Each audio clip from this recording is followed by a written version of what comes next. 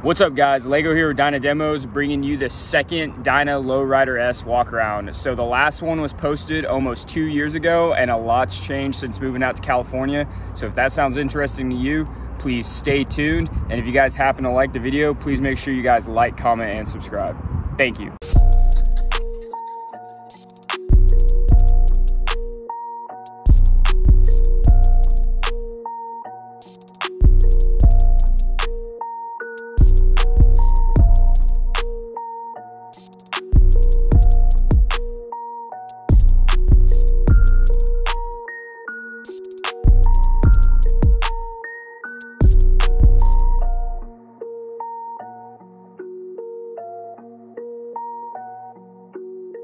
Here she is. So before I talk about what I've done to it, let me briefly talk about how a Dyna Lowrider S comes stock. So Harley made this in 2016 and 2017. 2017 was when they discontinued Dynas. So this is a special edition Dyna, which came with the Screaming Eagle 110, which was the biggest motor that they put stock into a Dyna. It also came with dual calipers in the front, which is awesome, gives a lot of braking power. It came with the Poop Brown Mag wheels that is special to the Dyna Lowrider S. It also comes standard with ABS like I mentioned, and it also has cruise control. I don't think any other Dyna has cruise control. A lot of people don't know that. It also comes with a key fob, which I'm not sure if that is different from some of the newer Dynas. So now that I've talked about what the bike comes like stock, I'm gonna talk about some of the things that I've done to it, some of the upgrades that I've made to it that have made the bike more comfortable for me riding it. So starting with the bars and the risers, these are both from Big Al's. I believe these are their low bend bars, which are about 2-inch rise, and then they're 6.5 pullback. Which add 8.5 overall. That's pretty comfortable for me in my riding position. Before I had the Dave's Lucky 13s, which they were also comfortable, but I think with this setup, I can ride a little bit more aggressive, and I like that out here for San Diego. Now, the gauge pods normally don't come up on the bars, but what I've done is I've relocated them because I hated freaking looking down. Now, I know some hard asses that were in our comments because we made a video about this. They're just talking about how they don't need to see their speed, they feel the road. That's probably the stupidest thing I've ever heard, but whatever. So, gauge pods by K&S Customs. He also sells the dash cover. And then I believe now he even sells the wiring harness, but when we did the video, we got the wiring harness from Gorilla Cables.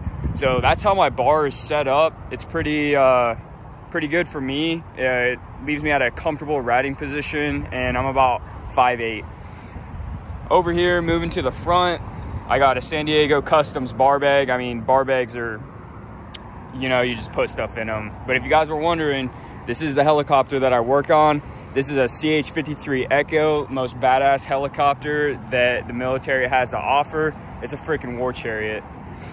Now in the older video, I had a Moons MC headlight. This one is the Fly Eye V2. In the old video, I had the V1, so just the version 1. Some of the things that they changed, I think the LEDs are actually brighter now, and they added turn signals, which I don't have set up because I'm freaking lazy and I need to make a video. I feel super bad, but I got deployed. But this headlight is super bright and I freaking love it. Shout out to Moons MC for their badass products. Down here with the motor mount, this is the Chopper Haas motor mount. I actually got this from somebody, so I didn't have to pay retail. I got it a little bit cheaper. The idea behind it is it adds stability, and it also doubles as a brace for the front motor mount. So if you ever get the front wheel off the ground, it's supposed to brace the impact a little bit better. So that's why I got it. The crash bar is a FXR division, and it's the extended version. It's a little bit wider to account for the Chopper Haas motor mount and how it mounts. I used to have the IMZZ Elite crash bar, which was awesome too, because I actually tipped my bike over in a parking lot and it saved it from scraping on the ground.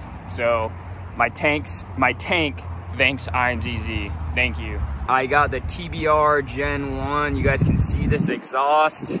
I'm gonna be honest, Gen 1s are freaking trash. This is a mod. If you guys see this, tip blew off once, hit them up, got it replaced, tip blew off a second time. They wanted me to pay to get it welded on, and I was like, you know what? If you guys still make me pay, then just forget about it, because these exhausts are trash and I'm never gonna get a TBR again. Just being honest, whatever. Flow Motorsports pegs. These things have seen better days. I was getting it, as you can see. Boom.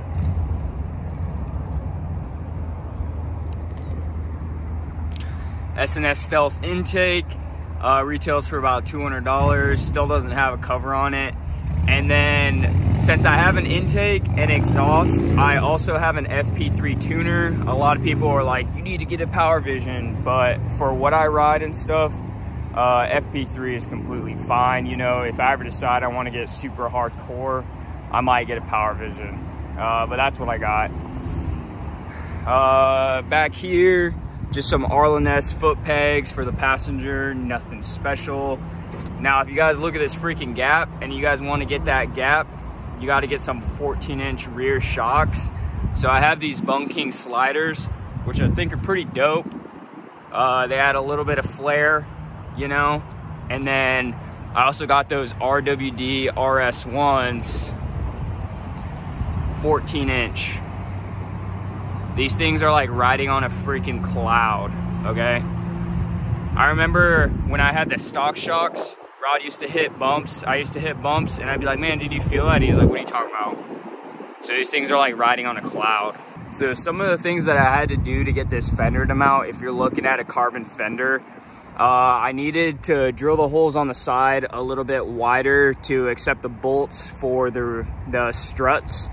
I also had to drill the hole for the license plate bracket, and I had to drill the hole for the tail light, for the integrated tail light. And then on the inside, I actually had to make a bracket because there was nothing for the tail light to hold on to. So it's a little bit of work. I also had to drill out the the bolt for the seat. Which really isn't a big deal, but you know, if you're not into doing a little bit of work, then a carbon fender probably isn't for you. I also had to get it clear coated. Now it came out to about $700 total, but realistically, if your bike doesn't come with a full fender and you're going to get one from Harley, you're going to spend about the same amount of money. And we actually have an install video for this, so if you're interested, check it out. And shout out to Moons MC. That's what this taillight is. Now in my old video, I know I didn't have this, but I talked about it. The freaking chain kit.